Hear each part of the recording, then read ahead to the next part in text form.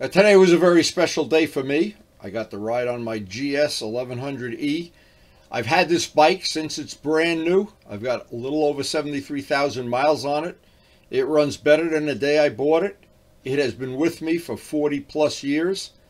I have two sets of bodywork. I actually have two of the bikes. I have a spare bike and I have a West Cooley set of bodywork. I have a set of gold wheels. I have a set of black wheels. And this bike, from the day I bought it, I fell in love with it. And I still love it now. Well, it looks like today we're going to be blessed with another really nice riding day. Temperatures might even go up into the high 60s. You never know. The weatherman's been pretty good to us lately. We've gotten a couple of nice rides. Got to ride the Hoysung yesterday. A lot of fun. I got to see some friends we haven't seen in a while. Today we're going to head out on the open road. Now, it's been so nice the last couple of days. Karen's got excited about planting plants. She bought some seeds. We have some of that starter soil. I don't know if she's going to want to do that when I get home, but before I get working on a farm, we always have the same thing to do. Move motorcycles around, feed the fish, have an extra cup of coffee, check the final weather, which I think is going to be perfect, and then get out of here, get out on the open road. Now, I have a pretty standard routine that I use every time I ride a motorcycle, and I do try to ride as many days as possible, and it probably averages out to about 300 days a year. I always want to ride a clean bike. That's just me, personal. I always check the oil, the chain, and of course the air in the tires. And of course it's right 99% of the time, but that one time it isn't, and you pull out of the driveway and I don't know. So I learned my lesson the hard way. It's easy to check it before you get all suited up and you have a helmet on and gloves and everything. Final check of the weather is going to be absolutely beautiful day today. Absolutely beautiful. Just couldn't be nicer. We wait for this kind of a day all year long. Okay, boys, don't bite me. Don't bite me. There's food for everybody. Come on. Come on, guys. You can do it. You can do it if you try. Then we have the first couple of flowers in our garden. Geez, what a beautiful time of year this is. Woo, what a day this is going to be. Pretty soon all those planters are going to be filled with veggies. We're going to be eating fresh veggies all summer.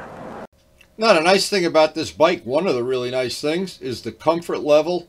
And you can plan a ride as long as you want. That saddle doesn't get uncomfortable as the day goes on. And that engine just keeps rolling it along. Now, this might be the last time this year you see these shelves empty without having little seedlings started. But it's time. And it's coming, and every year this time of year, we really look forward to it.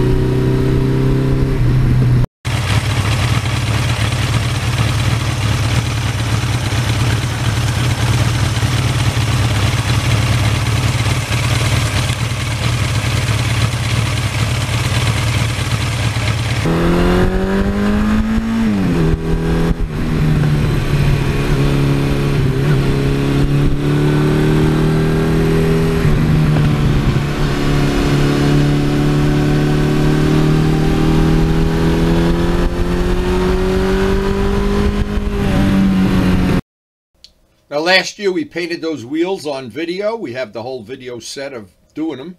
And looking at the wheels right now, I couldn't be happier. We got that orange stripe, red-orange stripe to match the decals. And spent a lot of time getting that exactly right. Buffed out the wheels. Perfect.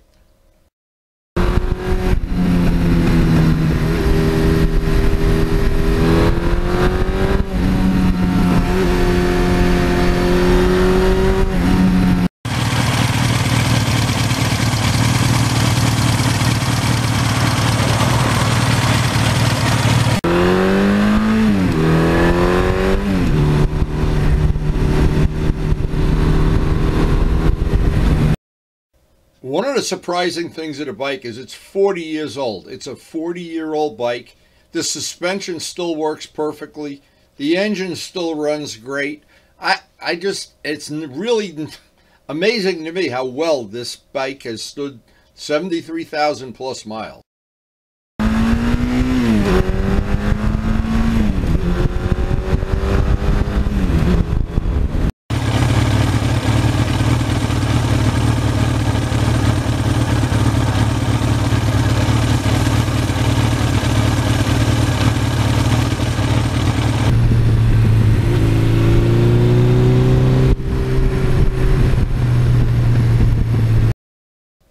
And it was during this time that most of the big manufacturers went from air-cooled engines to liquid-cooled. And I think the beauty of these air-cooled engines, all of the old ones, the Kawasaki, this one, just the fact they don't have that big radiator in front, it just makes for a beautiful, beautiful motorcycle. And this is one of the best.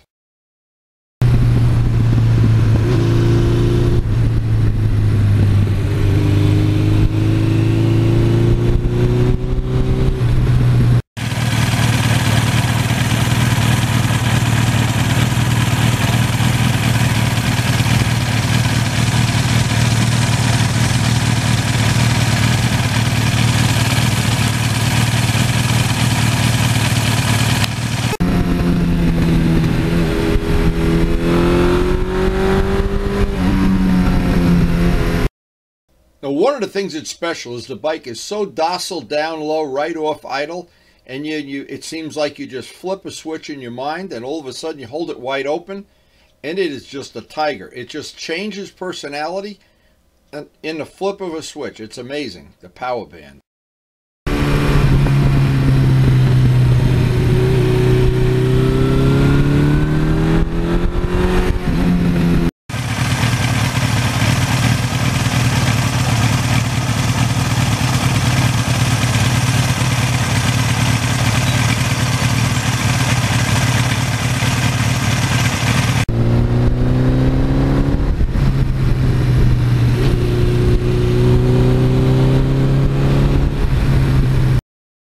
Now, to be real honest, whenever I've ridden with people that have modern sport bikes with probably a lot more power, better tires, and whatever, once we get into the twisty roads, I don't see a giant difference. I see a little difference, but not that they're ever going to get away from you.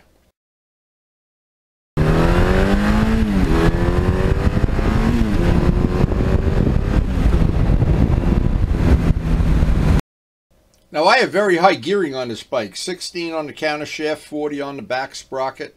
So I'm in essence, I'm in overdrive all the time. I never ride with passengers. I don't need that low gear. But out on Route 80, when you're laying on the tank, that gearing is great.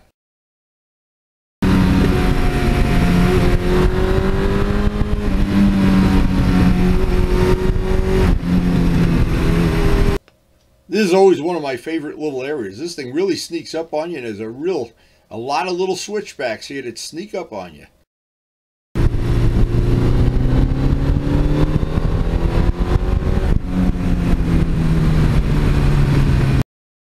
And that's the beauty of the bike. It's not just one of the first super bikes. It's comfortable. It's got long legs. It's got a giant gas tank. You get 200 miles to a tank of gas. It's got so many things going for it. That's what's beautiful about this bike.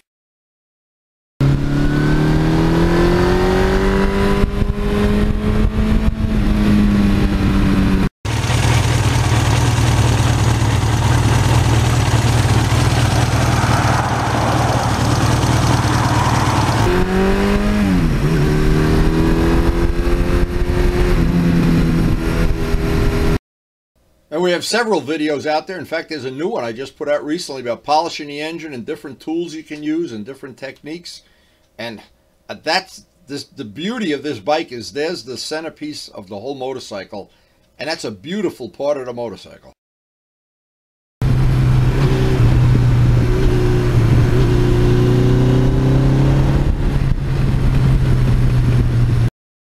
Now, it's beautiful on a day like today. I had a little bit extra time. It was still just a little bit cool out, and I wanted to get an extra hour of riding.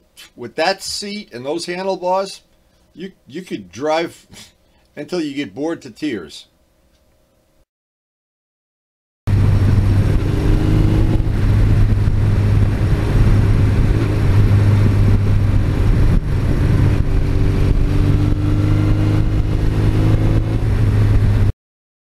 Now, I wanted to thank Pokey for getting me the EBC discs, and they had the floaters, of course. Joe Padula donated some steel brake lines. I upgraded the brakes front and back on this. New pucks. It just turned out to be a great investment.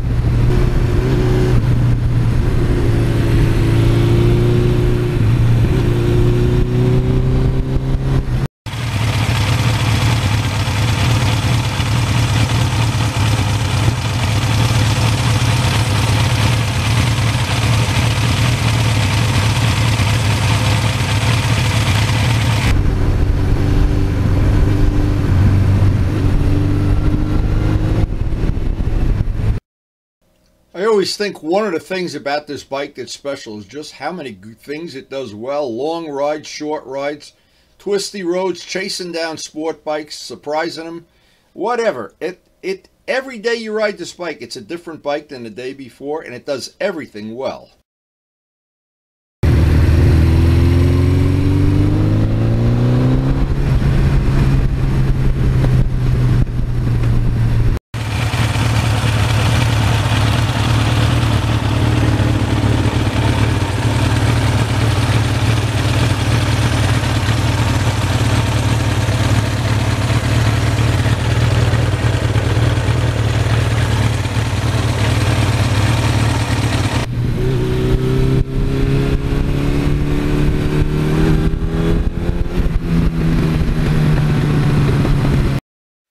And as if everything wasn't good enough, I have to honestly say the bike is really pretty good on gas. It definitely gets way better mileage than some of my other bikes, and I won't mention any names.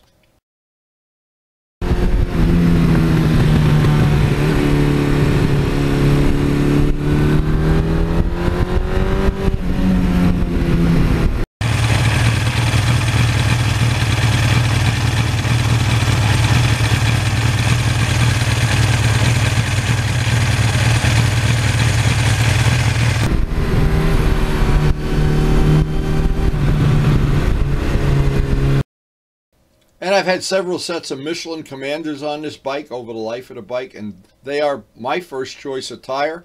They wear real well, and they're really good in every way that you can imagine, as well as free bonuses. They're relatively easy to mount.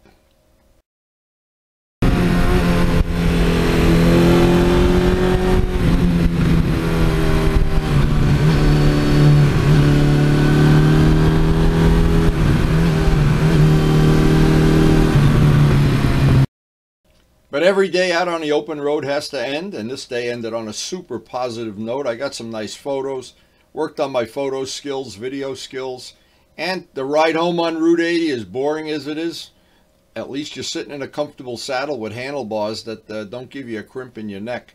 But it's time to get home to Karen and see what's going on at the farm.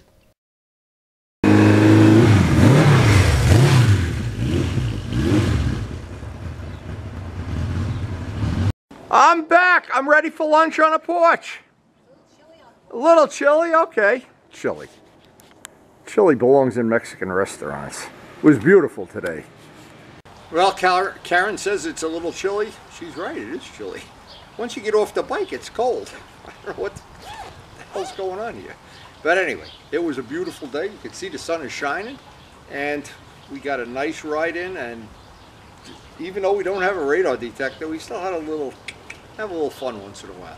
Anyway, I hope you did enjoy sharing this ride with us. Maybe you're even at work and your boss is paying you to watch this. I don't know.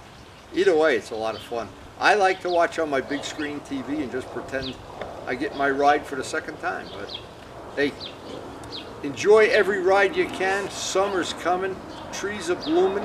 It was a beautiful day. I'm glad I could share it with you. Now, in the 40 years I've had this bike, I've had a lot of really good adventures with it. And one of my favorites is always the rides up to Moodna. And a lot of times, and I've taken lead rides up there for people that are from the city that are not familiar with the area. Vlad particularly and Dennis really enjoy going up to that area. There's some beautiful roads around the viaduct there, and Jose knows these roads way better than I do, but every time I ride with him, I find a couple that I didn't know before, and so I'm little by little coming up with my own little custom rides up in that area, in the Moodna area. But this is one of the bikes that I enjoy riding up in that area. So the roads are relatively nice and scenic, and once you get up there, 3, 4, 5 hours just disappear, and you wonder where they went. It's amazing how quickly they disappear into your memory bank. Anyway, I just wanted to put a few photos of the bike while it had the West Cooley bodywork on there. And again, I've had the bike since new. I've treasured it. I hope to have it forever. And it's funny how the people that really do have these bikes, and I know several people that do. In fact, Joe Padula has one, and so does Aaron, and everybody. Once you have one, I don't see a lot of people that want to sell them right away. Andy Lee had one. Wow, there's a lot of people have. Dallas, of course, has one, and he treasures his. People really do treasure them. They are a treasure, and worth all the time and energy I put into all of the work I've ever done on it, including the wheels.